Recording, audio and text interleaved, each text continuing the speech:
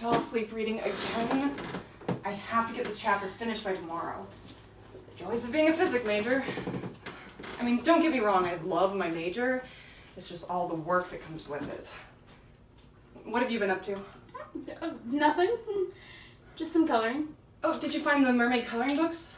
Not exactly. Well, I'm gonna go get some coffee. I can pick you up some new ones. What would you prefer, superheroes or princesses? Superheroes and princesses. Good choice. Now, where is my purse? Oh, you were gonna go right now? Yeah, why?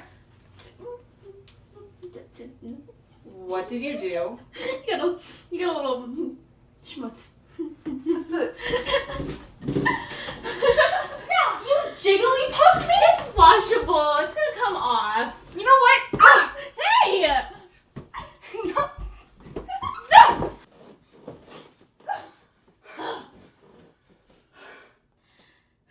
You know, I thought that pillow was gonna go right through you. I don't know, man. It's just, I guess I'm more solid than the TV tells you. I can't even pass through things. Really? That sucks.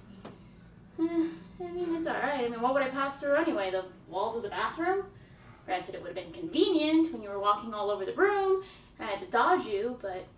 Wait, so we would have just run into each other? I think so, but... Well, do you want to test that?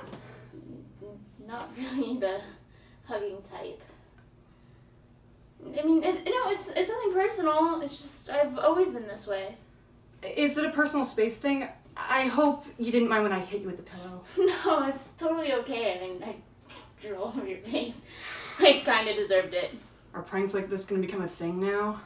Well, I don't know. I just need something to do while you're asleep. I mean, I could keep doing the whole haunting thing and, you know, taking all your stuff and trying on your clothes and taking all the candies off your brownies, but it's just not the same. What happened to all those candies anyways? One second. What? How long has that been down there? In my jar? I was going to bedazzle this.